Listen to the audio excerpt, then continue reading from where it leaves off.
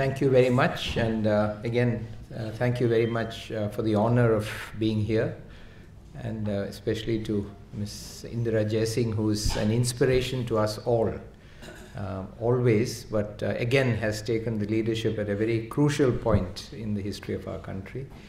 I'm following a most inspiring speech by Mr. Bhattacharya and a most informative speech by Mr. Chibba, and so I have a very tough act to follow. And time is very short, so I'll just make a couple of points. First, I think the first point, I was just reading the other day, actually by coincidence, a 2018 Vanderbilt Law Review interesting article based on extensive research of the evolution of judicial independence and various safeguards for judicial independence in the United States. And with lots of facts, historical facts, the conclusion that the article reaches is that judicial independence and safeguards similar to judicial independence in the judiciary are political constructions created by democratic movements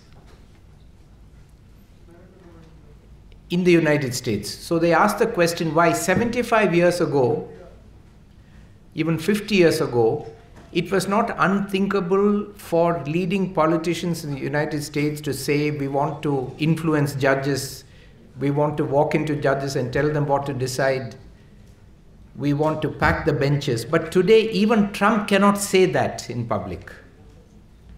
So how did that change come about? It is not because of laws written in the Constitution, but because of democratic movements, political movements that changed the public awareness and public opinions and created safeguards for the judiciary.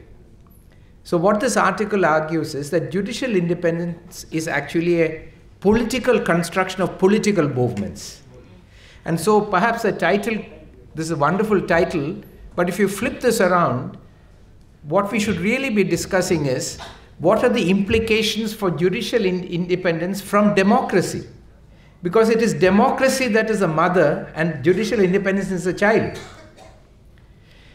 And when these four heroes, and I think I would put one as the heroest of them all, Justice H.R. Khanna level sort of commitment to principle where he has put online knowingly the possibility of becoming Chief Justice of India, Justice Gogoi. I also agree that I know some of them. Justice Lokur was 1 year junior to me at the Campus Law Center in Delhi. I know him from those days. And Justice Joseph is from my state in Kerala. We all know him extremely well. And Justice Gogoi, of course, and Justice Chalameshwar also, all of them, people of exceptional integrity and exceptional experience and exceptional insight and exceptional competence, not just integrity, but competence as well. When the four of them come together, not people who seek publicity, not people who sought the spotlight, and deliver an apocalyptic message to us that judicial independence has been compromised, that democracy is in danger, and most importantly, that they, the senior-most judges of the country, are helpless. And they appeal to the people to save the nation. I think we may have been living, and Ms. Jaising was, on behalf of all of us, a witness to the event, and even comparable to the Last Supper.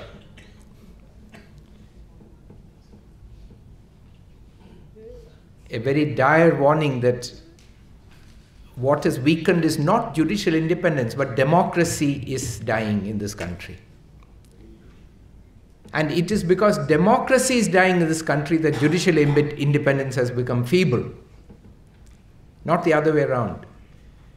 And yes, many of us as lawyers and law academics and judges often claim that it is the judiciary that protects democracy. The truth is exactly the opposite. It is democracy that has created even the idea of a judiciary. Imagine what a brilliant idea, to spin off from the monarch simply the power of adjudication, the power to punish, the power to determine rights and liabilities. Spin it off, peel it off from the monarch, put it in the hands of some courtiers of the monarch initially, then gradually take that forward, build many constraints, many limits on power, many constraints on power, and democratize the judicial function, which was once part of the monarchy. It's a great triumph of common people and their struggles to establish democracy. And so, what we witnessed on January 18th, I think an event of extraordinary significance, which may or may not have inspired another event that took place in Manila. Mr. Chibber must know about it, where there is a huge controversy about the current Chief Justice of the Supreme Court. And several sitting judges came out in public, including several sitting Supreme Court judges, and asked for her to resign. And I wonder whether they were inspired by the January 12th, 2018 press conference in India. So this is having, I think, a worldwide effect. So the only point I want to make in this limited time is that we must understand that the world has seen a long struggle to democratize what we today call judicial power, which was once an arbitrary power vested in the monarch, indistinguishable from any other power. In other countries in the world, and there's no time to go much further into this, they not only developed the idea of an independent judiciary, but they also shaped and molded the ideas of judicial independence and created the idea of the rule of law and linked these two to democracy. And even more recently, as Anand and Ms. Jaising and Mr. Anand Grover and Ms. Brinda Grover here know extremely well, they've consciously, especially over the last 20 or 25 years, very deliberately and successfully linked the idea of rule of law and judicial independence beyond mere formality to bring into it a core of commitment to fundamental rights. And so today, starting from Dworkin, they've argued that the rule of law is not simply a formal process. At the heart of it is an uncompromising commitment, a non-negotiable commitment to the idea of equality and freedom and democracy. So we have seen how democracy has created the judicial power, has molded its content, shaped its content to actually safeguard human freedom and human equality at the core. And in the process, they have also, over the last maybe 200 years, democratized the judiciary also. Not only created the judiciary, but democratized it through things like the jury system. Lord Devlin, for example, said, in the context of the United Kingdom, that if a dictator took over power in England, not a hypothetical situation in our country anymore, but if a dictator took over power in England, the first thing he would do would be to shut down Parliament. That's not a necessary thing we have to worry about. It's already shut down in our country. The second thing that the dictator would do is to shut down the jury system, because he said the jury system is the lamp that tells us that freedom is alive, that a common people have the sovereign power once exercised by the monarch to punish. Right? So they democratized it through the jury system. They democratized the way in which judges are selected. Today, a judge of the Supreme Court of the United Kingdom is selected on the basis of an application. Those who apply are called to an interview. They are interviewed, and after the interview, they have to write a written test. Then they have to do a moot court. And then they are appointed Supreme Court judges. we know the system in the United States. Because they realize that it matters to the country who you put in these high offices. I think today, if it is true that judicial independence is compromised, there is no doubt that this is the single biggest security threat to this country. And it is shocking that 2 months after the senior-most judges of this country have identified what is the biggest security threat to this country, through which any enemy of India, if there are enemies of India, can capture policy making and law making in this country. And the executive doesn't react, the judiciary doesn't react, and there is no reaction from the media. Everyone ignores it. And that shows that the other so-called security threats they put before us are completely fake security threats, because they are refusing to respond to a genuine security threat in this country. And therefore, what I'm suggesting, the point I want to make is that the democratic movements in this country have become weak. The success that other countries have had to democratize their judiciary has not succeeded in our country. We know for many years, not now, that all is not well with the judiciary, but we've not found a way to solve those problems.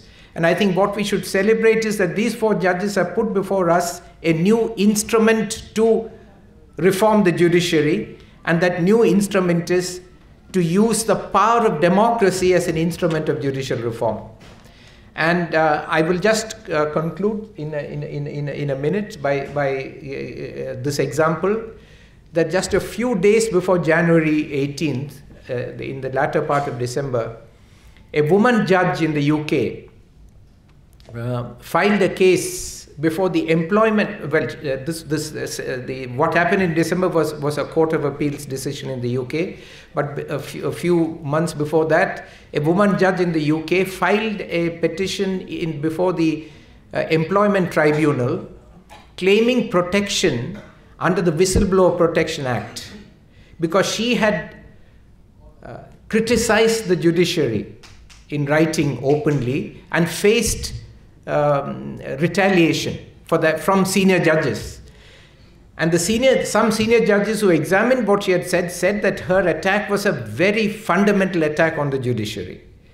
And she felt she had been retaliated against, and she went to the Employment Tribunal and she said, I want protection as a whistleblower. She was a district judge appointed under warrant signed by the Queen after this reform. So comparable to a High Court and Supreme Court judge. So the Employment Tribunal said, you are not a worker. You are holding office under the terms of appointment of the Queen. You're not a worker, and therefore you're not entitled to protection under the Whistleblower Protection Act. She appealed to the Court of Appeals. And in the Court of Appeals in December, a few days before these judges spoke out, accepted that she is a whistleblower, but not entitled to protection under the Employment Tribunals Act, because she's not a worker. She's a judge appointed by the Queen. But she's entitled, under the terms of her appointment as a judge, she's entitled to whistleblower protection, including compensation for retaliation. So I think that's why I was discussing with Ms. Jaising. We must recognize that these 4 judges have set a new standard for whistleblower protection in our country. They have spoken openly, and no whistleblower in this country, in any office, in any function, today can receive lesser protection and lesser space for internal criticism than these judges have. And I think the power of insiders speaking out is an extremely powerful instrument for democracy.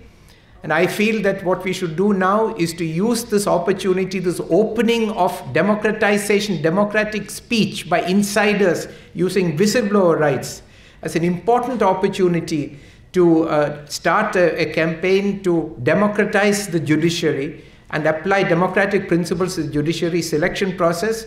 This is a controversial thing to say, but I am in favor of introducing the jury system into this country with safeguards. We will discuss how it happens, but we have to bring the voice. Democracy means Kratos, power is in the hands of demos, the people.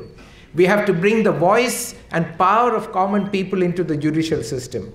at different levels. And then I think we would have taken full advantage of this development of which we witnessed on January 18th. And I think we would be able to use democracy to strengthen the judiciary, and through that to safeguard our democracy as well. Thank you very much.